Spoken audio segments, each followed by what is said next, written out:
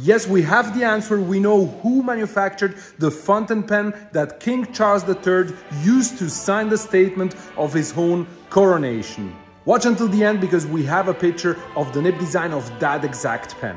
This specific pen King Charles used to sign is a bespoke fountain pen made by the King Jewelers, especially for this occasion in 925 sterling silver with some beautiful guilloche on the body and on the grip section, a very well made in England fountain pen.